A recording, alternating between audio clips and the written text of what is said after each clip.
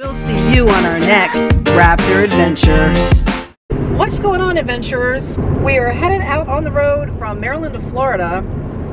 It's gonna be close to 1,000 miles. We always say it's about 1,000 miles each way.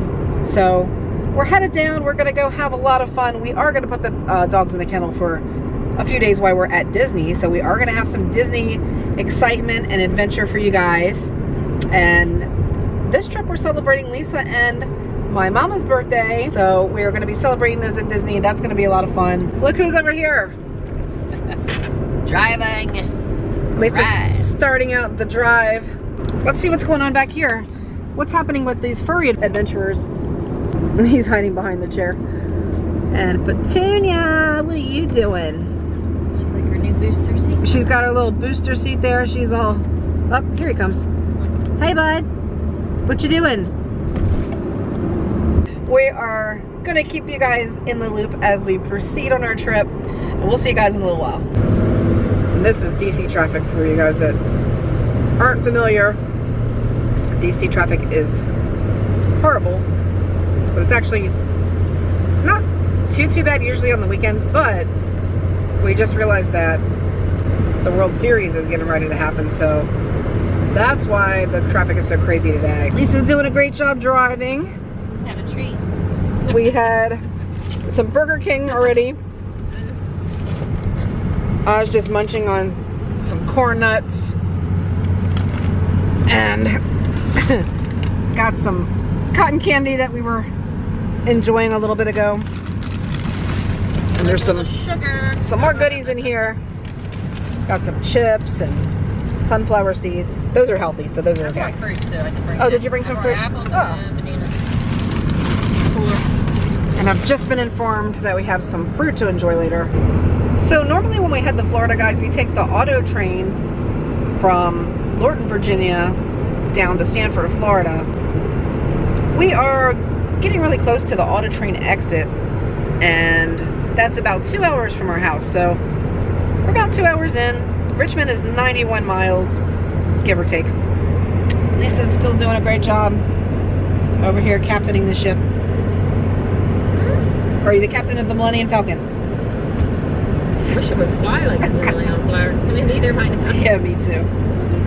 And the fur babies are chilling in the back, so far so good. I'm going to show you this exit here as we get closer to it. We're almost to the exit. There's the exit there, Lorton. Up here is a sign, like an Amtrak sign. It's right over here. There it is. So the exit's right up ahead of us. And you probably won't be able to see the train from this side of 95. It's actually right over there. So, what you doing, buddy? You being a good boy? He is being so good. And Petunia, this is her very first time that she's been in her little booster seat, so she's doing pretty good too. She'd rather be on your lap. It is 7 a.m. This is day 2 of the road trip, and we ended up staying in Fayetteville, North Carolina last night. It's about an hour, give or take, from the border of North and South Carolina, which means that we're not too far from south of the border, which when I was growing up, you had to stop at south of the border every trip. And we used to go quite a bit. My grandparents, Granny and Pappy, would travel quite frequently from Florida to Maryland. For a long time, they actually were snowbirds. They went back and forth. So it's so nostalgic, you guys. It brings back so many memories. And I'm so happy that we get to share it with the dogs because it's really cool. And of course, you know, Lisa enjoys the road trip too. It's nice because you can pull over and sleep. Like normally we take the auto train, which I know I've mentioned that before, which is a really nice way to go, but you do have to sleep on very small, very cramped beds, and there's movement throughout the night, which we don't really mind it. It's cool, but something to be said about having a nice king-size bed that you can just crash out and actually get a really good night's sleep. So we're just about ready to go. Lisa went down to get some breakfast, and let me show you what these two are up to. They are doing so well. Snoopy's actually in training to be a service dog. I know some of you know Lisa has some mobility issues, and she needs a little help sometimes if I'm not always around. So we're trying to get him trained. He's a little older, but you know, he's a really smart dog, and he seems to understand when we put that vest on him what's up. So let me show you this guy. Go get in your bed. That's a very good boy. Lay down. Oh, she's ready to go. Get in, Tune. Get in your bed. Or get in your bag. Good girl. She's ready to go. Good girl. Good girl. And he's ready to go. Everybody's ready to go. Good boy. So this is considered a studio. It's very nice, very spacious, perfect if you have your pets with you, or a service dog, either way. It has a nice kitchen. It even has a dishwasher, you know, full-size refrigerator, freezer there. Toaster, microwave, stove top even. And over here, of course, is your desk. A nice size sofa. This is a sofa bed also, so that's great. And of course you have a coffee table. The TV is very cool too, because you can actually swivel it toward you this way, or you can swivel it towards the bed. So you can watch TV while on the sofa or in bed, which is pretty great. And then there's a king size bed right back there, and also the bathroom is right there in that little hallway. We had his sweatshirt on him yesterday because it was a little bit chilly coming up from Maryland. But it's starting to warm up. It might be a little rainy today, so I'm going to leave it on him for the morning because it's still early. It's like 7. So the good news is we're just about ready to be out of here. Lisa went and got some breakfast. You ready to go, bud? Oh boy, we're going to go bye-byes. Petunia is ready to go. She's even in there with Lisa's scooter charger. She don't even care. So we're going to go have a great day, aren't we, guys? A nice day on the road. All right.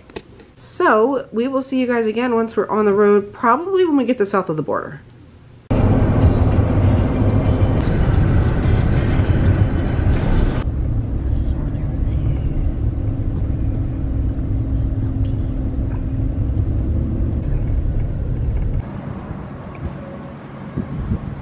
Welcome to south of the border. We are currently visiting the Reptile Lagoon, and this is actually the largest reptile indoor attraction in the United States. So very cool. We just got in here and I'm already pretty impressed. What's that? I think we're up away. These are crocodiles. They're just basking in their lake there. Crocodiles are from Mexico and Belize, it says.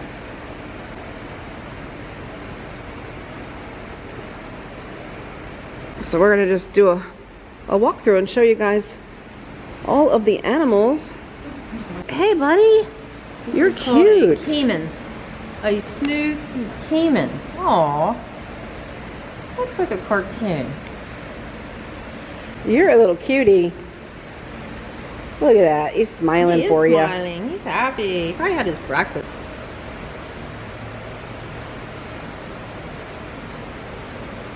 It's called a Siamese crocodile. Wow, they are big.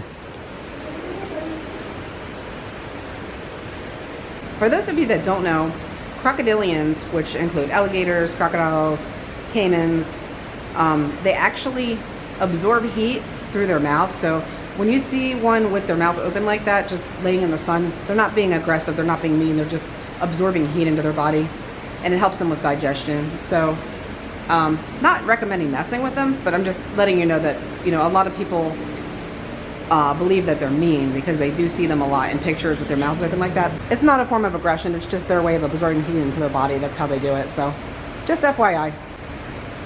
He's just smiling. It's very clean in here. And accessible. It's all flat. Nice path here. Oh, what's going on? I like it in here. Did you survive that crocodile back there? Just barely. So this is the Nile crocodile. That's the crocodile that most people are most familiar with. And they are endangered, it says. Are they really? So they are, this is a small one. They get really big. I would say they get to like 16 or so feet. They definitely get bigger than the American alligator. And generally speaking, crocodiles are more aggressive than alligators. They keep the snakes in here. Ooh, this is a king snake. This is a rhinoceros viper, and they are from Central America. Wow. No, thank you. Western hognose, South Canada, and New Mexico. This is an Argentine boa, Argentina. Hi. What's she doing? Oh, got a little tongue. Like, these are in the water. American alligator, and yeah, some swimming over here. That's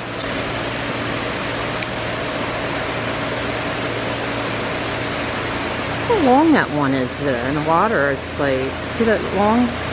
This one? Keep going. There, this one's moving.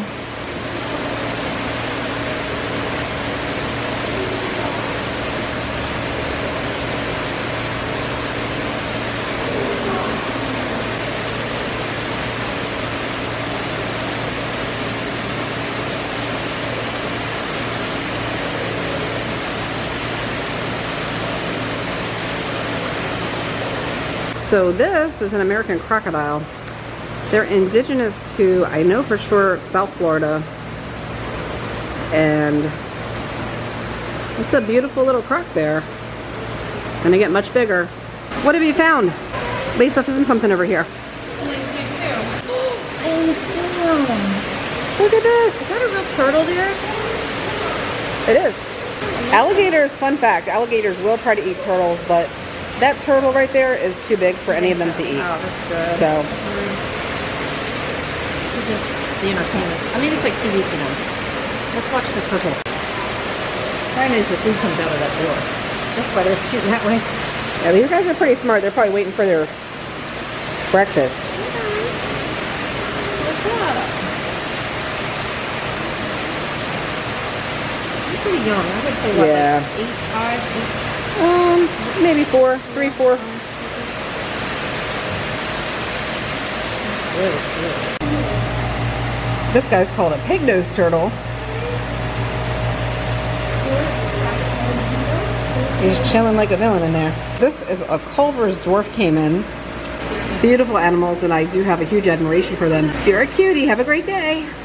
This guy is a dwarf crocodile, and he is so cute. Look at him. So these guys are called spectacled caimans. They are pretty cute. Look at this guy chilling on his log over here. Ooh, look at this guy. What is he after? Oh, you just want to be in the video, huh? He says, hey, you were filming me earlier. I want to be on YouTube. Alright, I got you. You got your close-up. You're good. You're good. Thank you. He got jelly of you, man, on the log. He got jealous of you.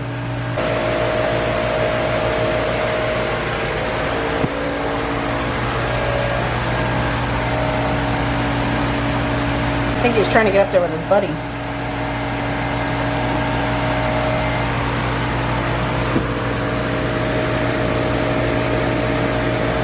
You can do it. This is a beautiful alligator snapping turtle. These guys get really big. Check out that tail back there. See you later, big guy.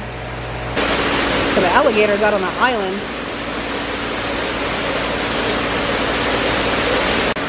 These guys are called dwarf crocodiles. Kind of cute. This is a king cobra. Oh my gosh. Do you see how big he is? Yes. That head is menacing. Oh, here he comes. He's looking at you.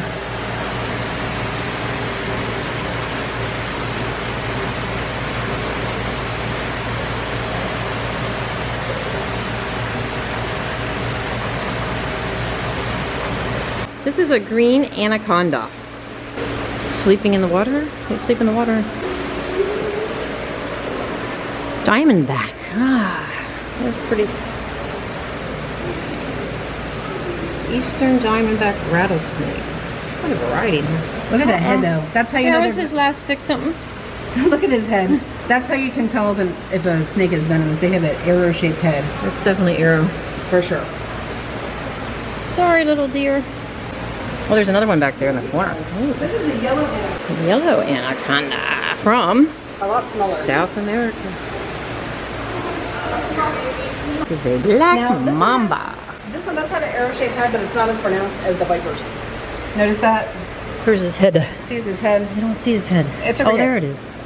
They're still arrow-shaped, but they're not, like, No. non-venomous snakes have rounded heads. But I think this is one of the most venomous in the world, correct? Yeah, I think so. Very venomous, yeah. Oh, look what we've spotted. It's another caiman. Oh my gosh, what's Lisa found? Armadillo just come out. Okay, maybe he's not. Maybe not. You can tell if they're real or not in here. Oh, I think you can tell. Look at this big guy. Look, he's turning his head. How are you? I'm waving him. Next to my gloves, they match. Watch this. Good morning. Good morning, Mr. Tortoise. How are you? Look at this guy. Africa. Africa's fur tortoise. They get this big? They sell them at Petco. What? Yes. Are you serious? I'm so serious right now. You need to know this is a very, very, very venomous snake. Often seen in rivers. For instance, when we were kayaking, one of them tried to cross, and instead of going around us, he wanted to go right through our kayak. Very scary. To his defense, it was mating season. Yeah, to his defense, it was mating season, so he couldn't help himself. This is a reticulated python. Let's see how high he can climb. My goodness. My goodness. Guess that's how they get up into the trees. And at the end of every ride or zoo, there is a gift shop. So they have a really cool gift shop here. You can get some safe snakes in the form of rubber. Rubber ones. Get your frames.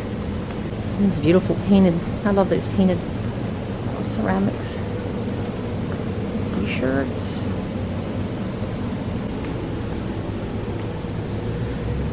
Very cool. Kind of little critters, wooden. This is great. It says, thank you. We are one of the largest donors to crocodile conservation, and you helped.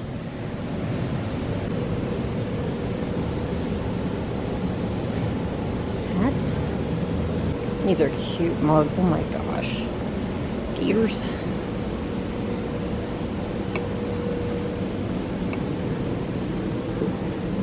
Little itty bitty snakes. Little snappers.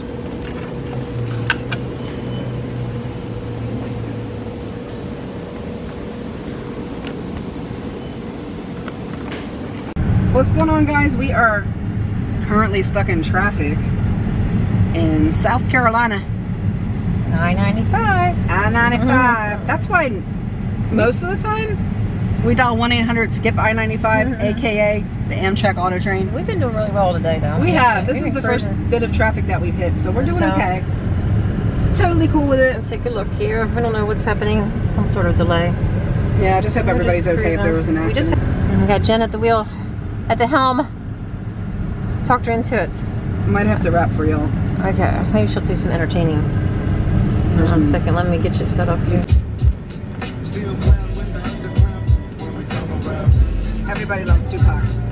I'm gonna tear it up for you. Here we go. Probably need help with the trip. Fingertips on my hips as I dip. Gotta get a tight grip. Don't slip. Loose lips sink ships. It's a trip. I love it when she licks her lips in and jock to put a little twist in her hips. Cause I'm watching conversations on the phone till the break of dawn. Now we all alone while the lights on. Turn them off. Time to set it off.